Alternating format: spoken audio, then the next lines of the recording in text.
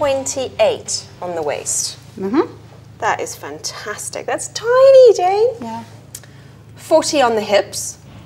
So I just want to do a little calculation and divide your waist by your hip measurement to get the ratio. Comes out at 0.7.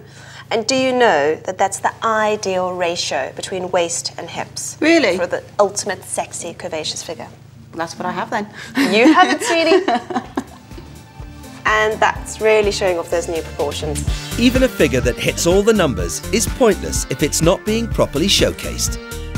What do you think's your best asset? My tummy and my waist. Yeah. Yeah, that's nice and flat. Yeah. So are we seeing that at all in this outfit? No. No. Okay, so we're covering up our best asset. Yeah. Pull that in there. Wow, what a difference instantly that makes, because we've got the shape of your waist, which we can actually see now.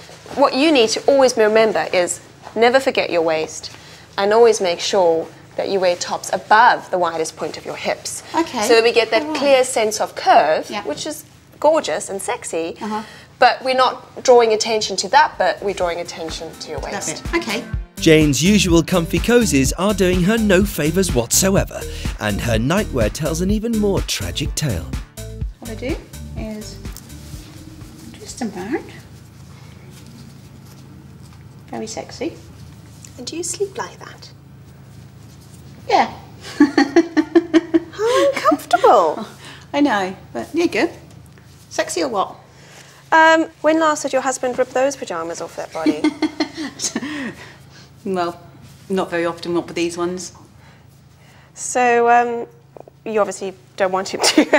That's kind of the impression you're giving with this oversized little number that we have here. I don't know if I'm afraid to let go of things that I owned when I was big. I really don't know. But Maybe it's that just...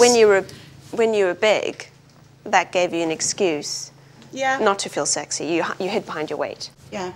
And your mind mentally you just haven't caught up to that. These have to go. They have to go right now. You are never to wear them again. There's no ways you will ever feel like an attractive, gorgeous woman as long as you own these pyjamas.